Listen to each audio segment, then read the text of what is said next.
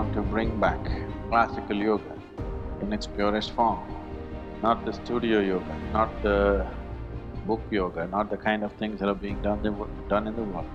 Proper classical yoga, which is a phenomenally powerful science. So what makes something classical is, one thing is the period of its existence, which definitely all yoga has.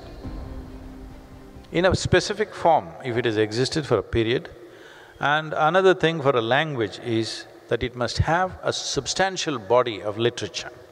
That is, it is not just people are speaking it, many people have written many things about it, explored various dimensions of life using that language.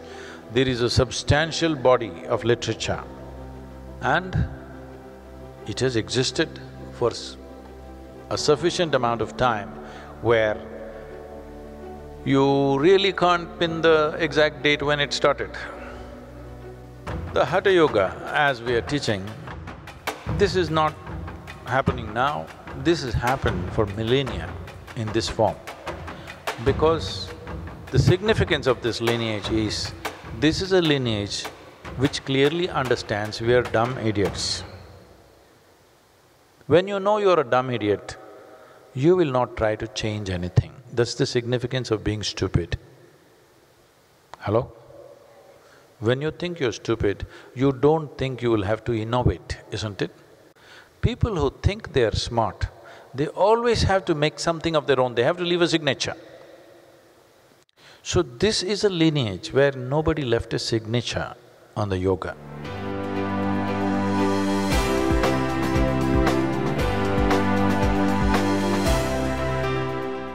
The practice, as you see it, the mechanics of it, is simply the body.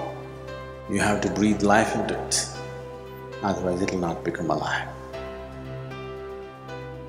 This is why in the traditions there's been so much stress in the life group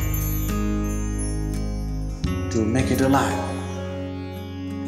We want to build people who are willing to invest their life into the profoundness of yoga, not getting fancy benefits out of it, not hanging onto a chair or a tree and thinking you're doing yoga.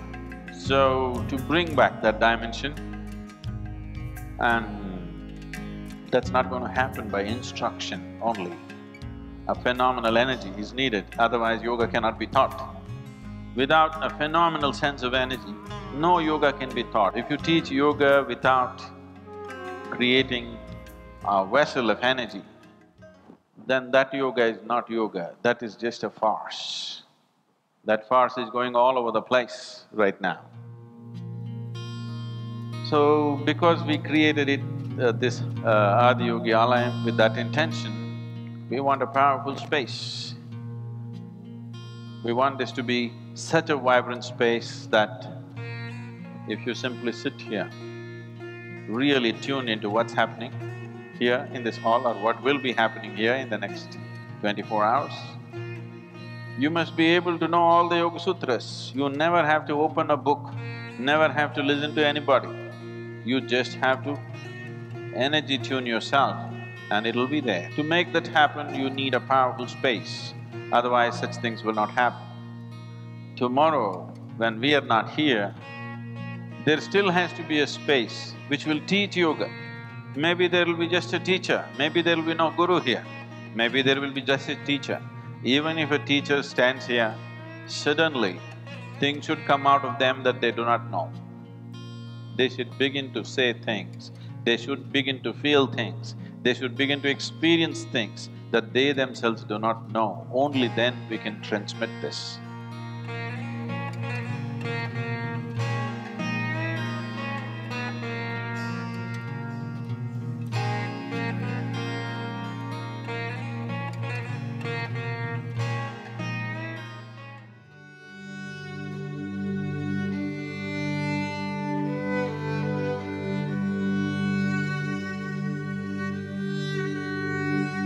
Like never before, distortions are also happening to yoga. Serious distortions, most ridiculous distortions are happening. So at a time like this, going out in the world, and offering, mark my words, I'm saying offering classical Hatha Yoga is a very significant and an important thing to do, because the populations on the planet are showing interest, but to provide the genuine thing is a tremendous responsibility. The day we have produced, let's say, 10,000 classical Hatha Yoga teachers who are actively on in the world, after that, this will become the standard. That's all we need to do. So, you must live and offer this in such an inspiring way. Anybody who sees you should want to do it this way.